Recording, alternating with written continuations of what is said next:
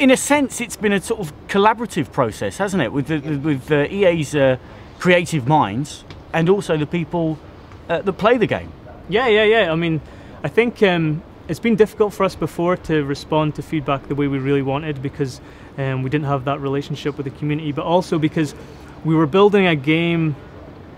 There was a certain amount that we knew what needed to be fixed in our game, but now we're at a stage where the game's really good, and so we need that feedback from people to tell us where to go next, because there's so many ways we can go. We need that feedback to help us build the game that those core consumers, those people who buy our game right now want.